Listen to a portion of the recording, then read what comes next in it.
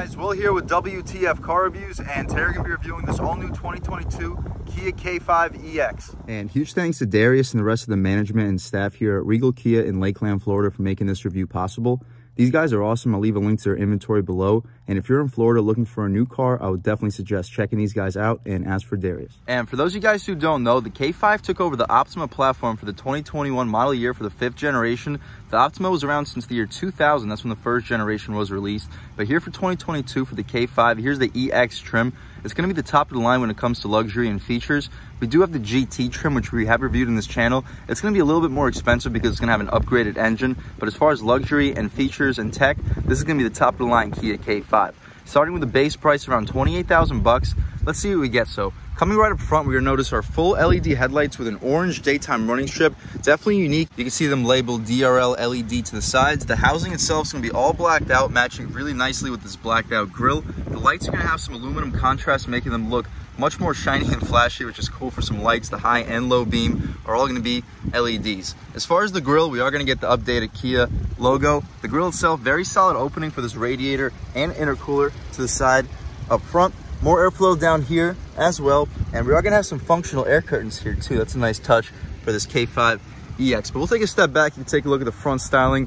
One more time, the paint is extremely dirty. Should have probably ran it through a wash, but not a big deal. Hopefully you guys can still pick up this exterior styling. As far as this wheel and tire setup, also really impressive here. We're going to have our 18-inch rims wrapped in 235/45 R18s. The tires are going to be Pirelli P0 all-season tires, some of the best all-seasons in the business, and I'm liking these 18-inch rims with the silver and gunmetal gray contrast to the new style Kia center cap. No plastic cladding outside the wheel well, definitely keeping it looking very sleek and aggressive. Continuing along, as far as the mirror, we're not going to have an LED strip on the mirror itself, but it is going to be contrasted with this blue and black contrast. The glass itself fills up the frame very well. We have blind spot monitoring. Window trim for the bottom part is going to be all blacked out B-pillar, but some chrome running right up top. Smart access for the driver and the front passenger. It's a nice touch. As far as this window sticker, we're not going to have any tints back here, so it should be pretty easy to see.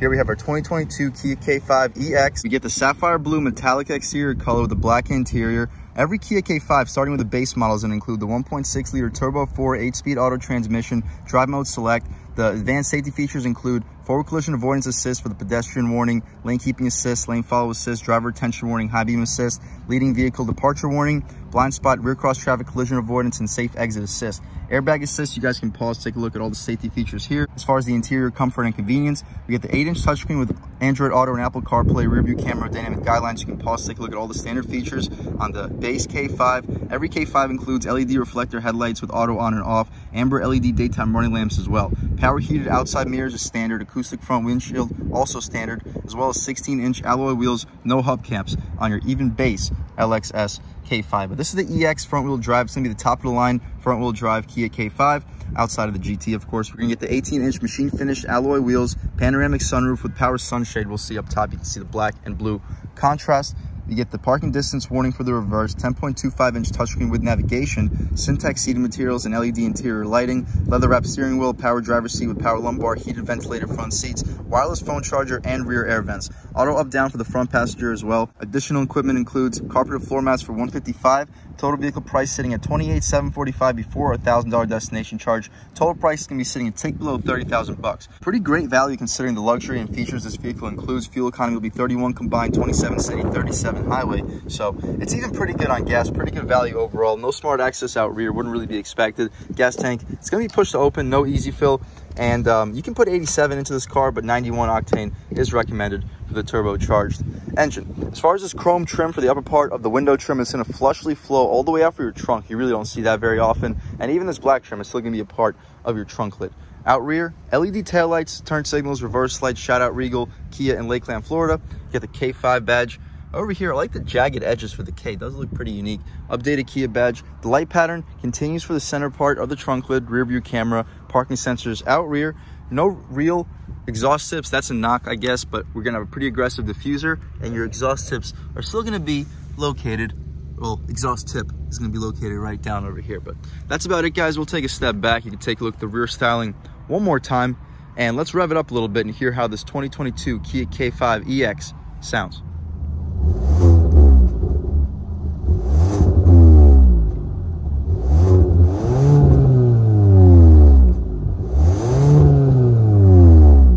right, guys, that was, of course, the sound of the 1.6 liter turbo 4-cylinder sold by Kia for this 2022 Kia K5 EX front-wheel drive. And huge thumbs up that we get struts. Really was not expecting that. Not a lot of vehicles in the segment offer struts. But here you have it. Here's your 1.6 liter turbo, making 180 horsepower and 195 pound-feet of torque. Enough to get this 3,300 pound sedan to 60 in around 7 seconds, maybe even a little bit quicker depending on your traction. So pretty quick car considering the segment, considering the price tag, especially considering the features, which we'll check out in 1 second. But that's about it, guys. We'll shut this hood right over here. You can take a look at your front styling. Definitely love those daytime running lights. You really don't see anything like that in the segment.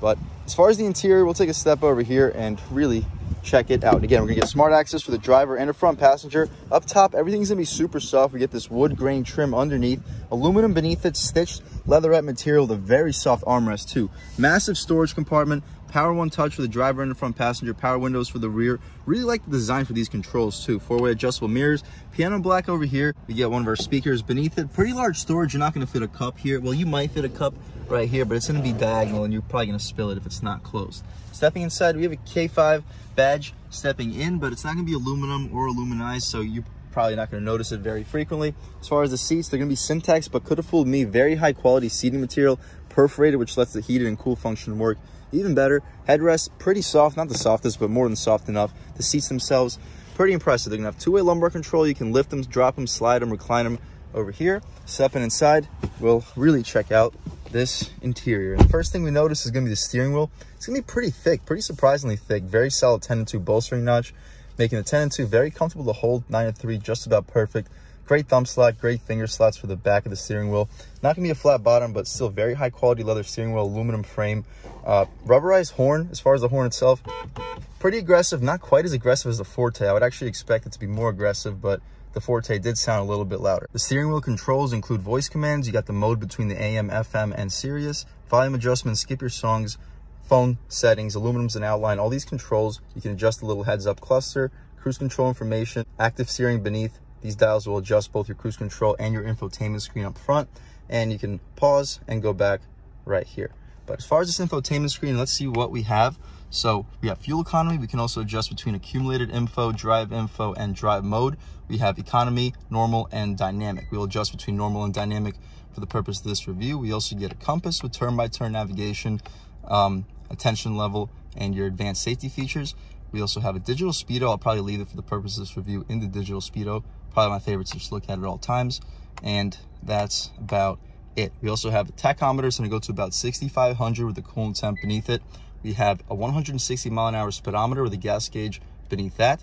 As far as the infotainment display, we have the gear that we're currently in to the top left, how many miles are left in the tank, temperature outside, and the miles on the vehicle in the corner. As far as these turn signal stocks, really satisfying click, one of the more satisfying clicks in the business. We have auto headlamps, we have auto high beams too. We're not gonna have rain sensing wipers. That would be nice to have on the EX top of the line trim, but you can still adjust this stock and make the wipers faster when the rain gets more aggressive. To the left of the steering wheel, we have our interior lighting controls, lane keep assist, traction control settings, and we can pop our trunk with this button down here.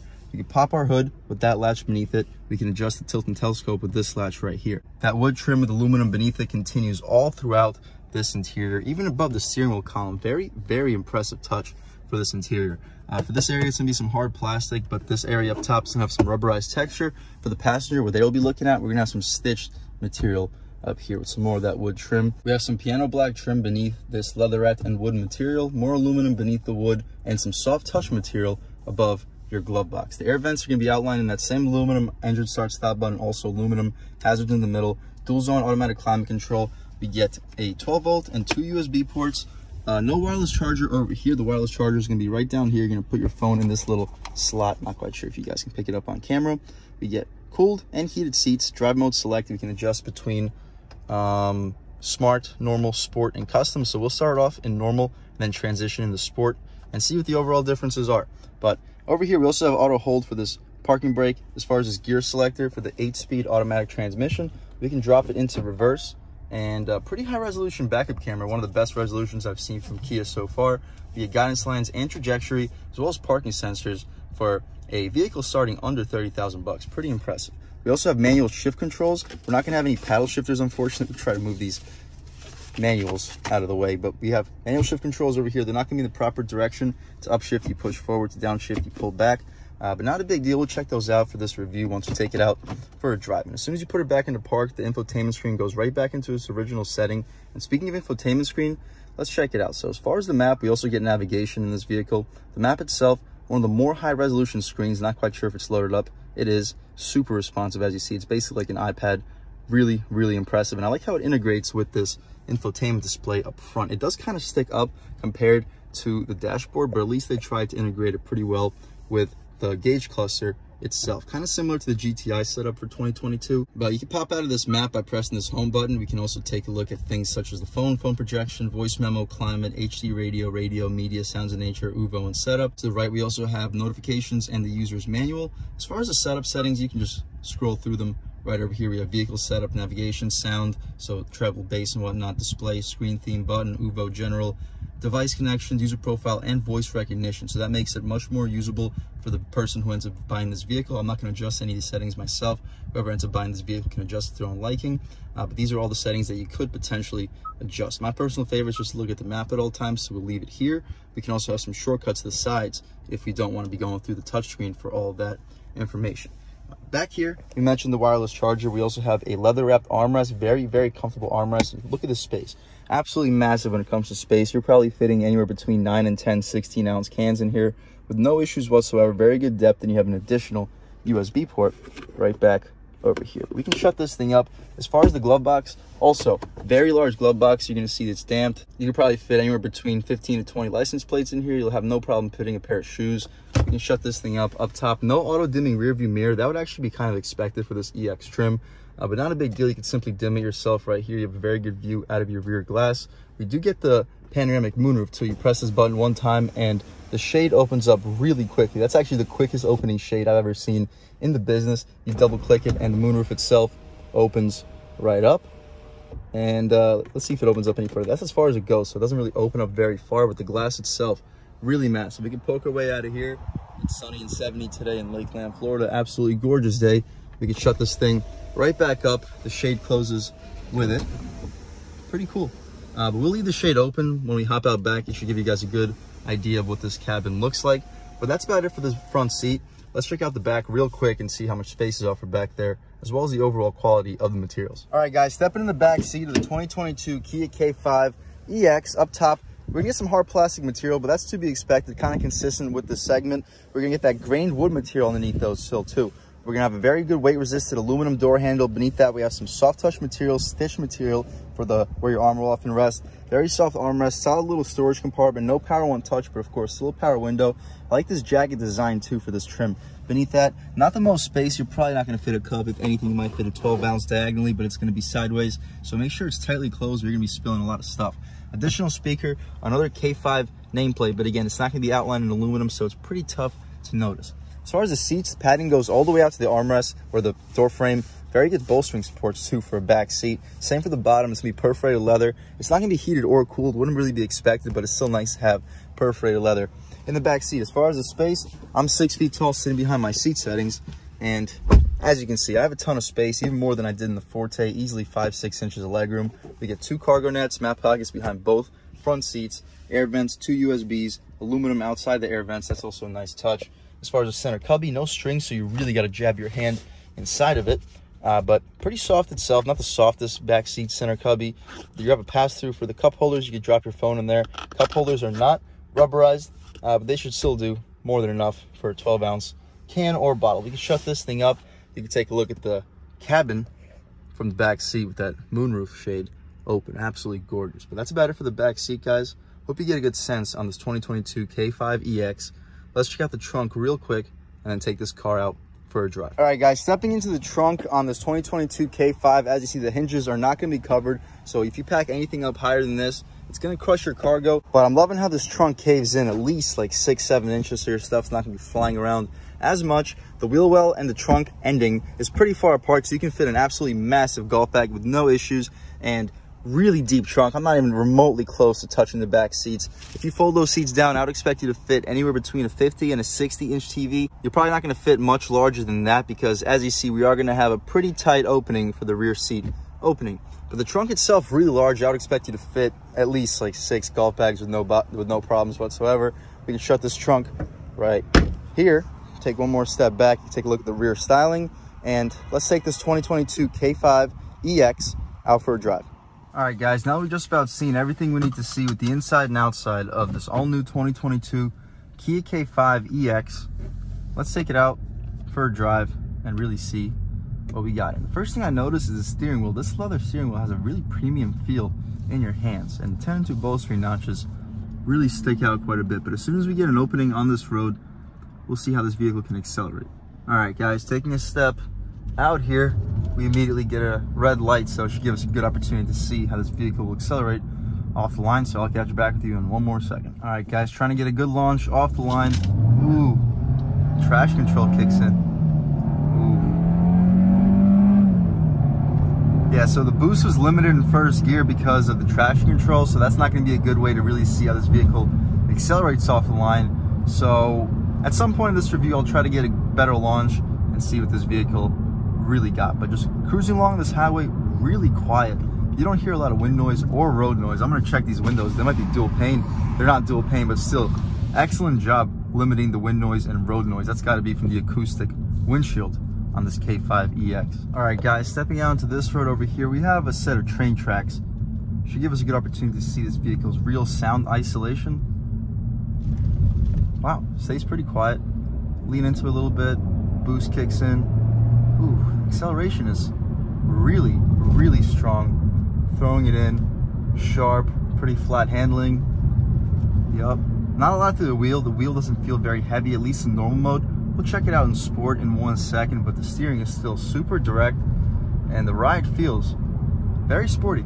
All right, guys, we got a little open road right here. Should give us a good opportunity to see what this vehicle has off the line.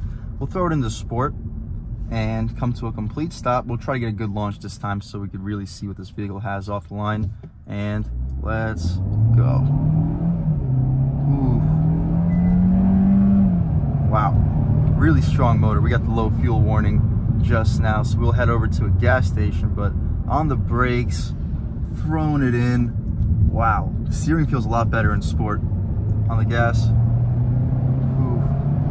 Once that boost kicks in, it really pulls. On the brakes, throwing it in. Yeah, sport really helps the steering quite a bit. And that boost really helps this engine when it comes to making power. But as you see, in sport mode, we are going to be holding revs quite a bit, at least when we're driving a little bit spiritedly. Stepping out into this road, regular acceleration, still in sport mode. Yeah, much more sensitive. Yeah, we're going to like 2,500. I feel like we do not need to. But we'll leave it in sport for now. We'll turn around in 1 second and then try out this vehicle's manual shift controls. But on this pretty rough road, you hear a little bit of tire noise, but they really isolate you very well with this 2022 K5 EX. All right, guys, we'll try out these manual shift controls. Starting off in first gear, we're not going to punch it in first gear. Second gear, on the gas. Ooh. And it short shifts you as soon as you cross 5,600. It automatically shifts you into third. Rev match downshifts, kind of slow though. Ooh, good cornering coming out. Ooh, not the fastest shifts, guys. And we're in a school zone, so our fun's just about over. We'll throw it right back into normal mode. But hope you guys got the point. The shifts are pretty slow. The Kia Forte that we just reviewed on this channel with the CVT transmission and the similar gear selector with the manual shift controls, I feel like it shifted quicker, but obviously those are simulated gear ratios. These are actual 8 gears. So pretty different experience. It's just not very quick. I see why they didn't give us paddle shifters, because even if we had paddle shifters, there wouldn't be that much engagement given the delay of the shifts. But just driving in automatic mode, we're in comfort mode, normal mode, cruising around 1,500 RPM, going about speed limit miles per hour. Very quiet, very luxurious. I'm loving the seats. The armrest is very comfortable. The moonroof also really helps bring some well-needed light into this cabin. Very impressive car. But we got a couple more twisties, just hit them at pretty low speeds, daily speeds. Still, the steering's super sharp, super direct, and in normal, there's not that much feel through the wheel. Sport definitely heffens up the steering, but even in normal, the directness of the wheel really makes the driving experience a lot more enjoyable. All right, let's step onto this highway before we wrap things up. On the gas. Woo! Strong pull. Other than that, guys, I'm really impressed with this 2022 Kia K5 EX. Really impressive when it comes to the interior luxury. Starting around 28,000 bucks, under 30K after destination. You really can't beat that in this segment, guys. We reviewed the Honda Accord Touring, and it's not even comparable. I think that for an additional 10,000 bucks, outside of the power plane, of course, that power plane is more comparable to the GT. So if you're looking for a more powerful luxury touring vehicle in the segment, that's where I would send you towards the Accord, or maybe even the N-Line Sonata, or the Kia K5 GT, of course. But if you're looking for the best blend of just luxury, solid performance, and features and tech under 30,000 bucks, I don't think you could beat this in the segment. This is a fantastic vehicle. I would definitely recommend anybody looking for a mid-size sedan with some features, luxuries, and tech to definitely try to check this one out. And also, huge thanks to Regal Kia in Lakeland, Florida for making this review possible. Huge thanks to them. I'll leave a link to their inventory below, and I would definitely recommend anybody looking for a new car in the Florida area to check these guys out as well. Other than that, though, thank you so much for watching. I had a great time making this video. If you're new to this channel, please subscribe. If you've already subscribed, thank you so much. You guys know the channel is just not possible without you guys, and I really appreciate all of your constant support. But again, if you haven't subscribed yet, please subscribe. Leave a like too. It really helps me out with the YouTube algorithm. That's how these videos get promoted to new people. Leave a comment, let me know what you like, let me know what you don't like, and leave a comment, let me know if there's any specific vehicles you'd like to see reviewed in this channel too. And I'll definitely try to get those for you as soon as possible. But other than that, again, thank you guys so much for watching, and I hope all you guys have a great day.